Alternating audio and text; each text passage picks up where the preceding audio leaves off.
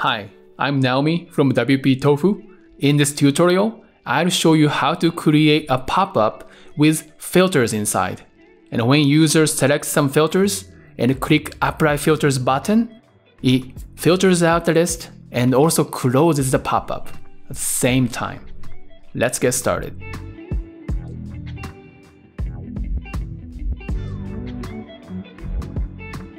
First, what plugins do we need to make this work?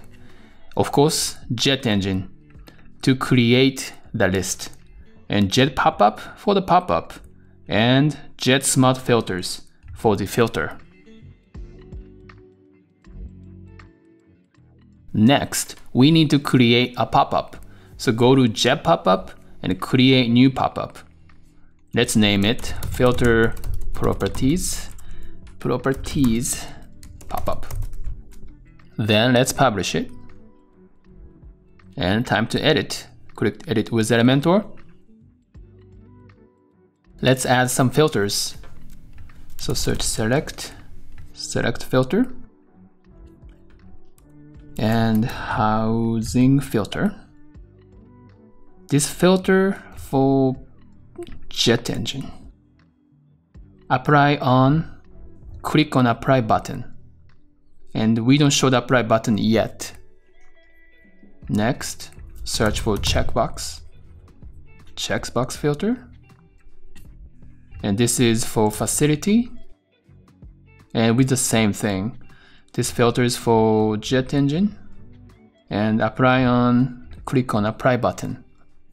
And style, make it line, so it looks like this. Well, let's update it. Next, we are going to add a button. There is Apply Filter button. So Apply button. And press this here, and this is Apply Filter already. And this filter is for JetEngine. And Apply Filters, this is fine. Go to Style. I would like to make this in the center. And go to Advanced. This is important because just putting button here doesn't close the pop-up if by clicking this. So go to Advanced tab and go to JetPopup and attach pop-up. Search for the pop-up you creating. So filter property pop-up. And that's it. Update.